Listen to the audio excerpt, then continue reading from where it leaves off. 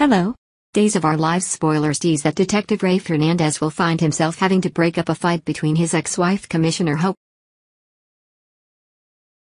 Brady aka Princess Gina von Amberg and Kate Roberts in an upcoming episode of the My Channel soap opera. Loyal viewers may have noticed that this new and improved version of Stefano Di Mera,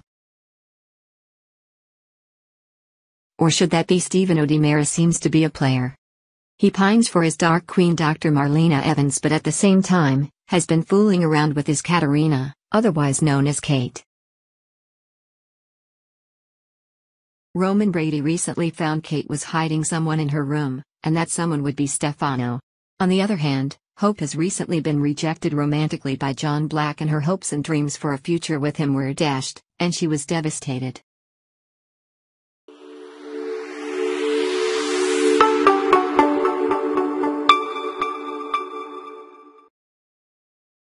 However, she has been rather handy with Stefano, petting his arm, letting him know how attractive he is in Steve Johnson's body, and even gave him a smack on the rump in a recent episode. Kate has no qualms about being involved with him, knowing he is her Stefano, although in a different body. But probably not knowing that his true obsession is with Marlena. It's a good bet that the two women may be fighting over him. Stefano definitely has had the life of a lover, with 6 wives, 6 romances, and 9 birth children, some with wives and some with lovers.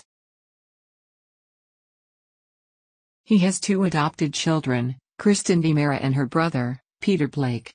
His youngest child, Stefano Di Mera with Vivian Alamain, unfortunately died before Stefano came to Salem, and so father and son never met each other.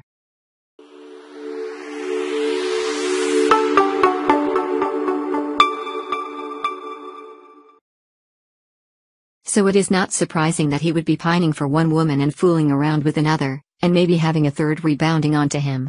Stefano first was involved with the original Princess Gina, who was an art forger, thief, and minion of Stefano. And she in turn became involved with John when he was the pawn and also under Stefano's control. The original Princess Gina came under a deep depression when Stefano took John away from her in 1985 and locked her in a castle turret at her home outside Paris. Stefano then developed a computer chip with Gina's essence, which he had implanted in Hope's brain, and was able to control via satellite. It was apparently this control chip that Dr. Wilhelm Rolf implanted an upgrade of some sort into Hope's neck and reactivated the chip.